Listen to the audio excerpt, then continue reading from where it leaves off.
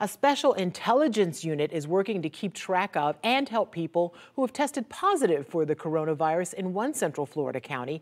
But one woman who tested positive called us yesterday, worried she was not being checked on.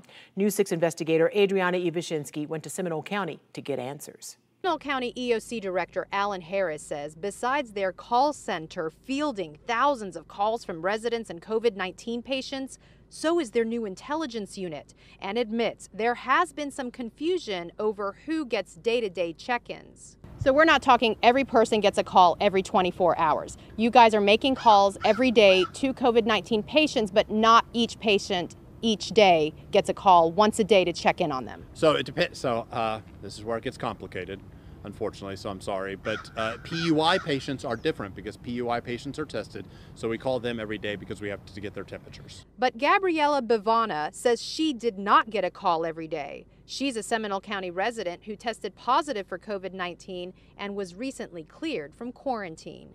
On your first day, did they say they would call you every day to follow up? Yes, I was specifically told I would be receiving daily check-in calls. News 6 obtained the activity log from the Emergency Operations Intelligence Unit, which was provided by Seminole County, and it shows Gabriella was contacted a total of 6 times during her quarantine.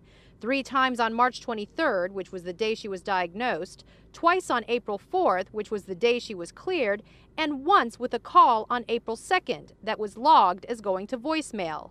But Gabriella says she never got that voicemail. Well, I'm not sure if they called the wrong number or something like that, but I never received anything of that. I received contact on Friday, the 3rd, after I had been in touch with the hotlines and after I had sent the emails and after I had been in touch with News 6. That was the only time I received a call.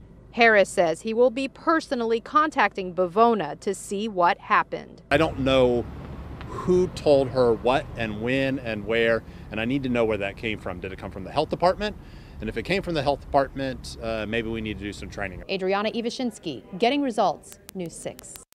We also emailed the Department of Health in Seminole County today and are awaiting a response. We will check back in to see if any changes do occur as a result of Gabriella's case.